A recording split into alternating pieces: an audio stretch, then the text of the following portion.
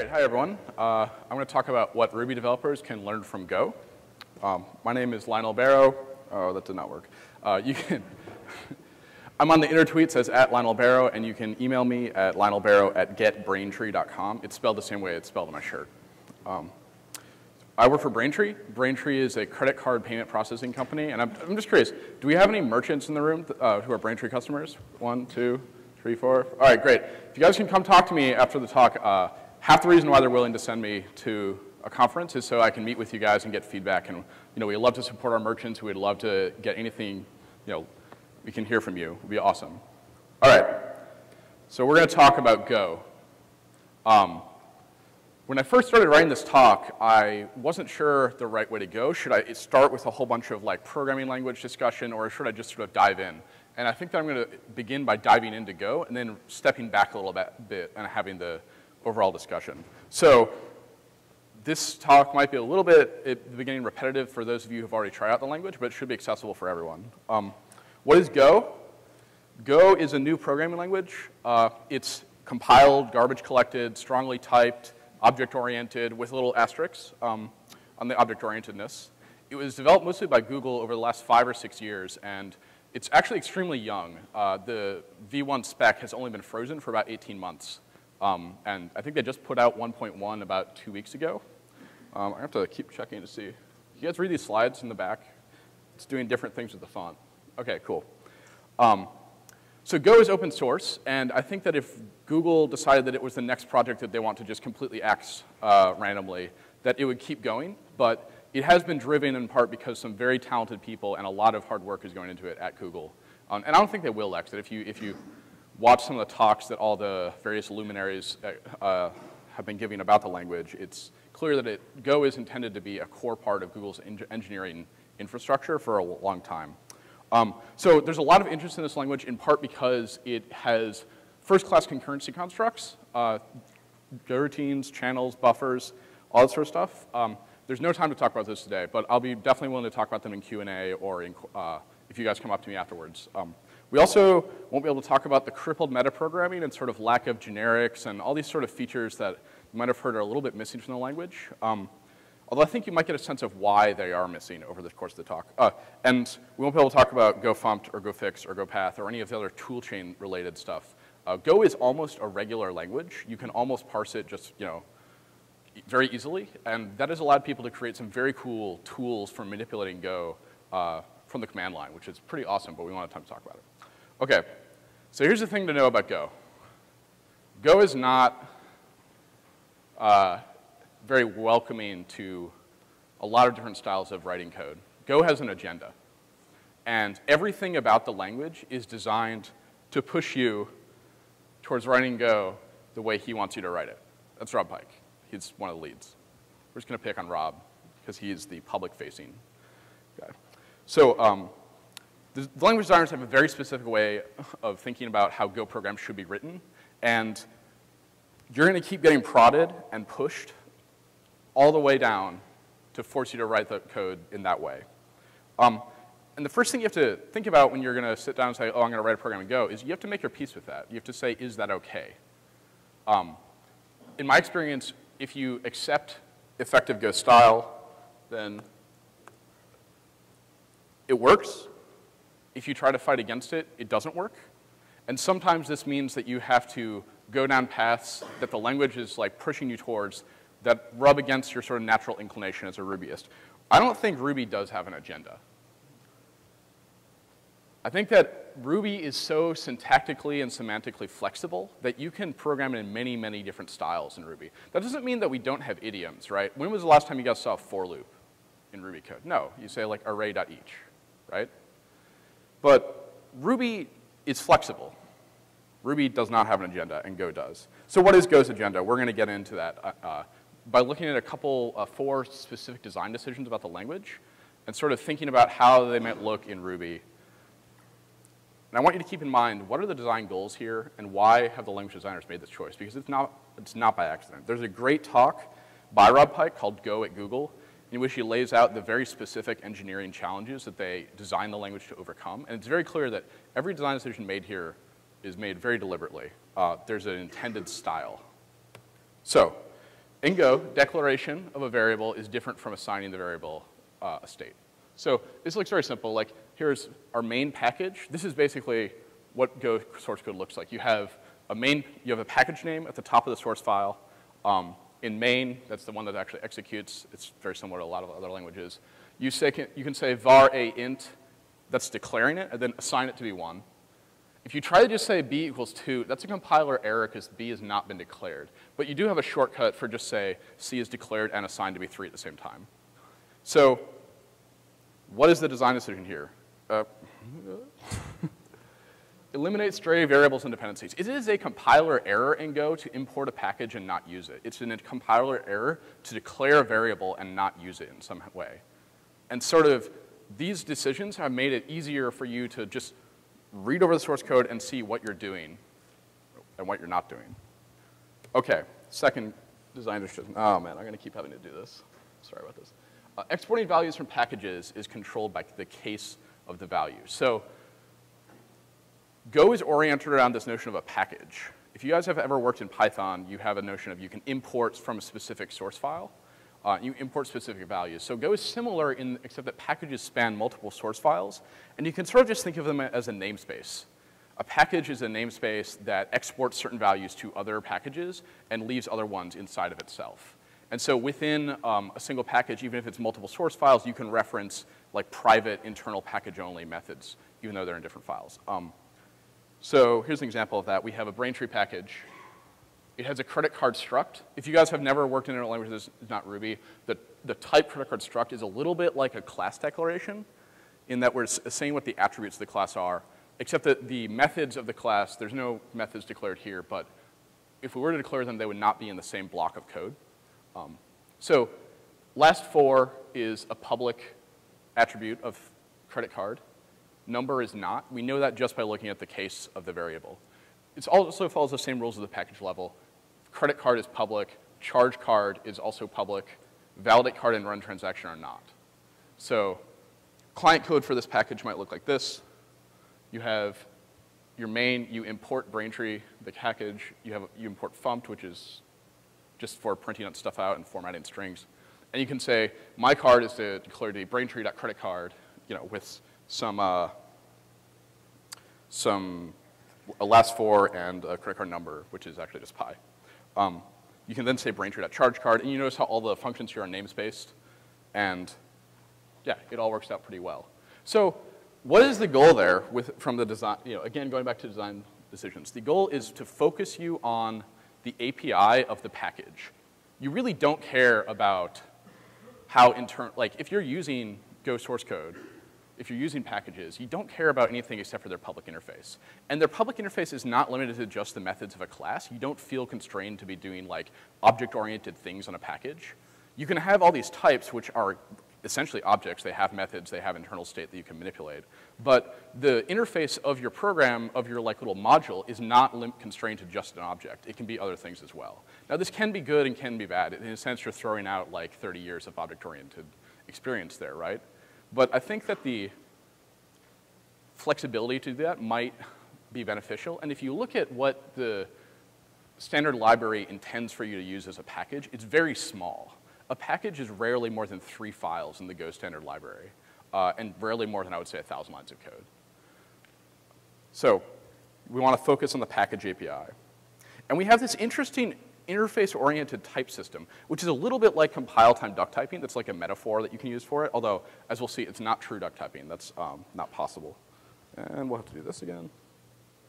All right, much better. So we're in the jungle, and then there's an animal interface. So notice how before I said type credit card struct, now it's type animal interface, and it's just a different type of type. An interface is a collection of methods that if you as an object have all of those methods with the same signature, so the same type of arguments and the same type of output, you are said to fulfill that interface, and you can be passed in polymorphically to any function that uses that. So we have a predator interface where they eat the animal. The lion is another, it's an actual struct, it's an object. And the lion can eat prey, which is an animal, so it fulfills the predator interface. But the lion has other things it can do as well. And so this is cool because you can kind of just build up, you can build up functions that like take a particular type at first, a particular struct type that is, and then when you want to do polymorphic things, you just sort of think up to yourself, well, what's the minimum interface that I need to make this work? Then you change what the argument of the function is from a struct type to an interface type, and then you can just add those methods to your other objects, and you can pass them in. It makes for very like extensible code. But it's not true duck typing because you cannot call hunter.roar there in the feed function, even if you passed in a lion, because the compiler has no way of knowing that you're actually going to pass in a lion. Does that make sense to everyone? So in true duck typing in Python or Ruby, you could just pass in whatever you want there and call any functions you want, but they're not compiled. Okay, so what does that make you do?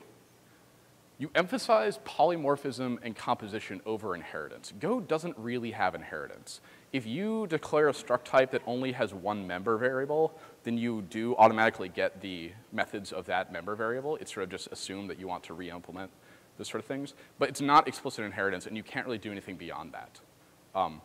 So a question you want to answer to yourself is that, like, if Go is forcing you down this path, if Go is constraining you to only use composition and polymorphism, are you comfortable with that, given that it might be effective? Okay, so these first three things, I think, are not that controversial. People have seen things like them before, and people have kind of accepted them. The next thing I'm going to talk about has been hailed as a really big step backwards by Go. So Go uses a programming language technique called a destructure and bind, if you want to be pretentious. It just means that functions return multiple values. And while that's not unusual, like you can do that in Python too, what is unusual is that it is extremely common for Go functions to return an output value and an error. And then you check if the error happened, and that's how you know if something has gone wrong. Go does have an exception-like mechanism, but it is extremely discouraged to use it. The attitude you're supposed to have is that exceptions are for truly bizarre circumstances, like you can't write to the hard drive or something like that, and your program just has to stop. Exceptions are not for errors. So let's get another example of this. So here's our main package. We import a couple things. We import errors, fumped, and mathrand. We do a complicated operation that basically just returns a string or an error. That's the syntax for multiple return values. You declare them in parens. And the way it works is that if math.rand is greater than 0.5, you return success and nil, no error. Otherwise, you return empty string and an error. And then in your client code, you sort of do this, you get an error out, you check if the error is nil. If it's not nil, you handle it somehow by saying, oh no. Otherwise, you just print out the output and go on with your life. So that's the idea. Do not treat errors as unusual or exceptional. Errors happen in software all the time. And the idea is that if we want to build robust programs, we should treat them as normal and treat them as part of our normal control flow. So I think that this is by far the most controversial part of what Go is trying to do. People really don't like this. Exceptions have been seen as a good step forward, and I think in a ton of cases they really are. The cool thing about this is that there's no surprises in your code. When you write Ruby code, how often is it possible for a standard function that you call to accept? You basically always actually don't know. Like in Rails, we have kind of have this convention that like, if it has a bang at the end of it, it probably might accept if the save fails or if the lookup fails of some active record model, right? But for the most part, even when you're using the standard library, things can accept at any time. And you don't know, and you kind of, to a certain extent, are counting on that to happen to tell you when errors are happening. But in this way of writing code, we know exactly where the errors are going to come from, and we can try to handle them up front. Now, there's huge disadvantages associated with doing it this way. I think we can kind of already see them coming. One is that it's so noisy. Honestly, like, this main function could be like 3 lines of code or 2 lines of code if we just ignored the error value, right? If we just could count on the complicated operation to throw an exception and terminate normal operation if it ran into like a bad case, then we could actually just return the value directly. and skip everything else. It's much more concise that way, right? The other, and I think the worst problem with this, is that you kind of have you land into a pretty bad quandary about how do you handle errors. So here's the question. Do you catch, if you're writing like a middleware, a middle module, do you catch an error from a lower level one and then re-raise it as a more specific thing, or do you just propagate it through? Because at some level, your top level code that's manipulating some abstraction, they don't really care about the specific error. They want to know like which kind of, they want to operate at the same level of abstraction at every function call, right? And so if you get some random, like completely unrelated error that's from eight frames down the call stack, like you don't know what to do with it. There's no possible way you can have like a case statement around that. On the other hand, so if you catch and re-raise, you lose context. And you don't necessarily know, like, okay, so my middleware broke, but why did it break? So that's a problem. And I think that you can kind of balance concerns there. You can have mechanisms for giving you more insight into the low-level errors, even when you can operate through some sort of case statement type operation on the high-level errors. The other concern that you have is, okay, so imagine you are just saving something to the database, right? It's going to travel down your like application code and go all the way down to the bottom. It's going to enter some library that you have never probably read the source code of, and hopefully it's going to save your stuff, right? But what happens if you accidentally forget to check the error value of that call? If the database library doesn't throw an exception, and it just returns an error value, and you forget about that, you're going to have an extremely hard to find bug, right? Because you're going to think that stuff is saving because you're not checking, and then you're just going to move on, and some other part of your system will break. So you kind of have a dilemma, which is that you have to really, really be confident that all parts of your system are checking error values correctly. Whereas if you could count on the database library to just throw an exception, you don't have to be explicit about it. You can just assume it will happen. So what is the agenda? I mentioned that there's an agenda. RubHype wants you to write small composable packages that do one thing well and that become more generic the more they're used. He wants you to focus on the design of these package APIs, but you have these questions. Who does error handling and how? And where does business logic live? One thing that we've learned from a lot of MVC frameworks is that you can say that business logic lives in your models, but really things like presentation logic still have to be, they still have to have a place to live. And you're never going to get to the point where, like, unless, like, I would say that Rails is the only generic framework that really handles this, I mean, aside from like Django or something. But the point I'm trying to make here is that presentation logic is business logic. You can't ever just compose modules of generic packages to do everything. You're going to have several separate layers of where business logic will live. And so we traditionally call these views controllers and models, or services and so forth. But Go has a little bit of trouble with this, because if you're trying to make your packages as generic as possible, you almost want everything to be like a library.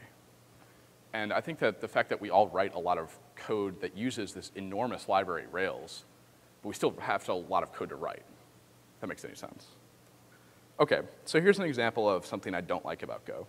So here's a find by ID function. This is a little bit similar to something we had at Braintree at one point. We have since kind of moved away from Go. But so we're in the user package.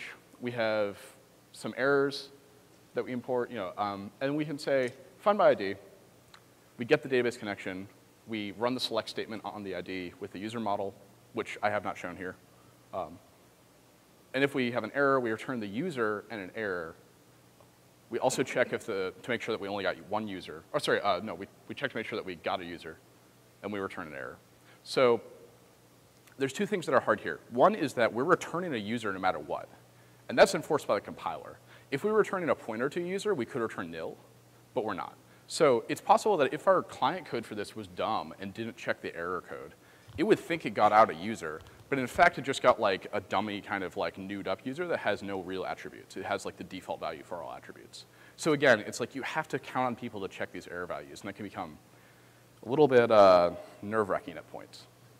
And also just like compare this with the Ruby implementation. Like that to me is so much more clean. It's so much more clear like what's going on. Verbosity it's a price to pay for if you're going to get the benefits of a compiled and type-checked language. And I think that like Go even does a good job of like, look at how little type declaration there is here. The only real type declaration is in the signature of the method, and of the function in this case actually. And in this type conversion, this is saying cast the first member of the array, of the result array to a user. And I guess the syntax highlighter here, which is in JavaScript, somehow thinks that the brace is part of the 0. It's not. Okay. So yeah, the Go code looks way worse. It's noisier. I would say it's probably harder to interpret the output because the Ruby code is going to either return a user or it's going to blow up, right? If not on a no method error on the dot first, or it'll return nil, right? So where do we go from here? I think that I've shown some advantages to writing code in Go and some disadvantages. And I think that we could also step back a little bit and sort of think about why we are interested. Why do we care? Because for me, like, I like Go. It's very fun to write in, but I think that we can't be sure that we want to switch all our production environments to this. So what's the point of going through this and learning this new language? People say that you become a better developer when you know more languages. But is that really true? Like, you can't write more than one thing at once. You're not just better because you can write +1 languages.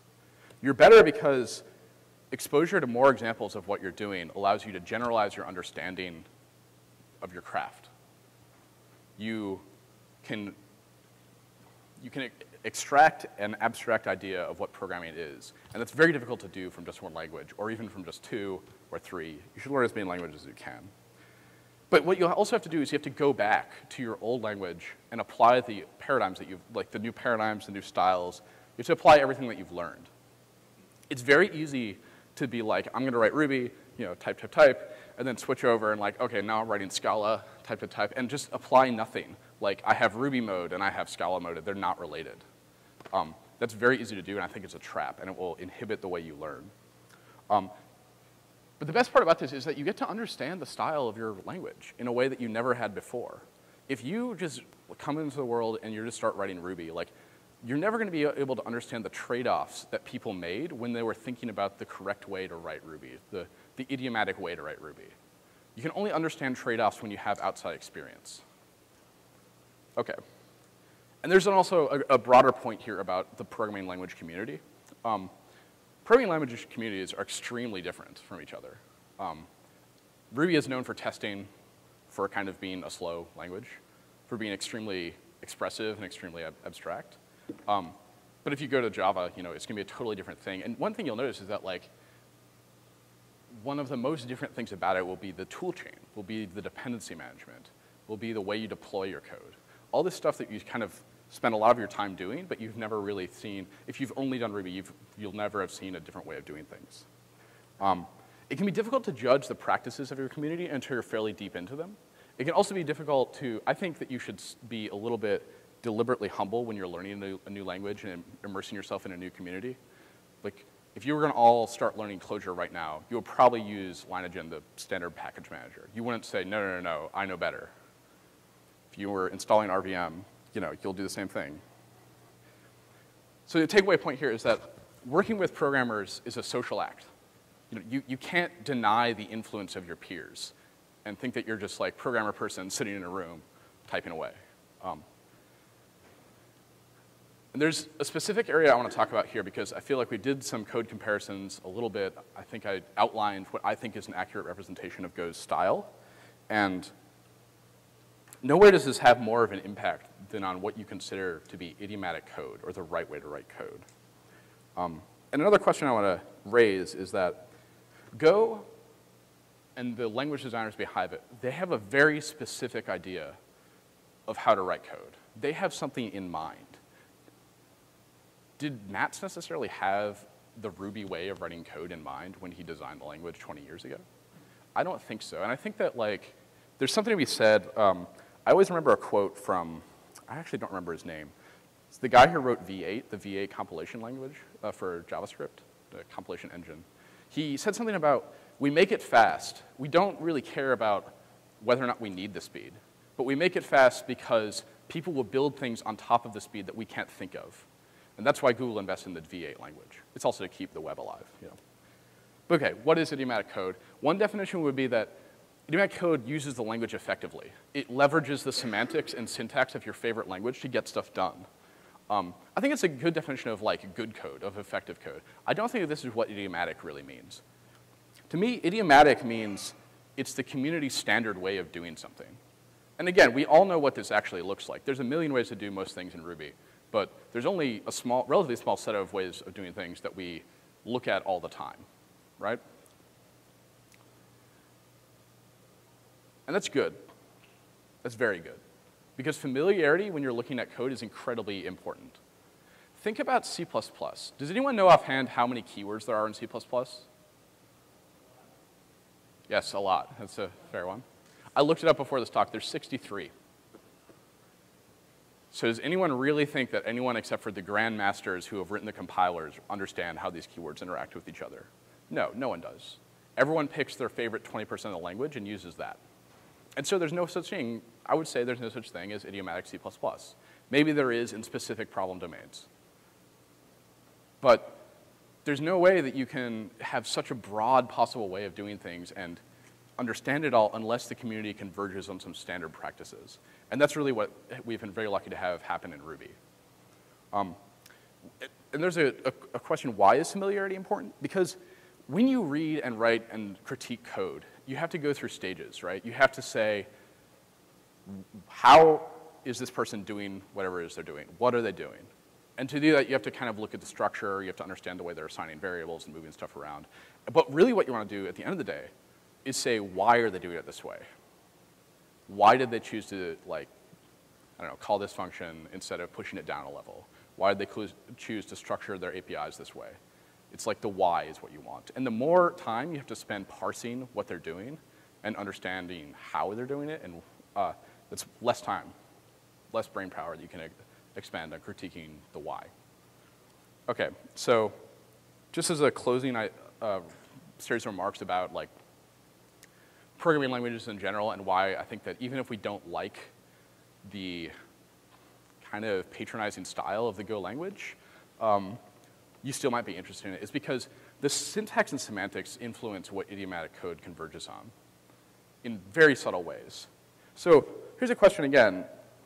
Is the goal of a language designer to push programmers into writing good code naturally, into making good code idiomatic? I think that like Rob Pike might say yes. I'm not sure what people who write Perl or Ruby would say. But here's an accidental example, or what I think might be accidental. I think that this style of writing a test is awesome. This is RSpec, right? You can be mad at me for using RSpec if you want. It is a testing example too. It describes what you want to do, and it goes and does it. And we're only able to do that because Ruby doesn't require that you have parens around your function calls, and because if the last argument of your function is a block, you don't have to have a comma there, right? Otherwise, you have to have comma do block. And I think that like when Mats was designing Ruby 20 years ago, he made this kind of, it's a syntactic decision. There's no language semantics that have changed here at all. It makes life harder for the people writing Ruby interpreters. There's no doubt about that. But it's a pretty minor syntactic decision overall. And I think it opens up a world of like being able to write beautiful tests and beautiful code. So I think that overall, I'm hesitant to say that the approach of writing such a directed language is a good idea. I think it might work out. I think that everyone here should go and try it. Try writing some Go code. Try to wrap your head around how to handle errors effectively, because if there's one thing I've learned, it's that error handling is hard. So yeah, be critical of your language and learn more languages. But we should also step back and give a lot of respect to the people who have done them, because this is really hard stuff to get right. So we have lots of time for questions, about 10 minutes.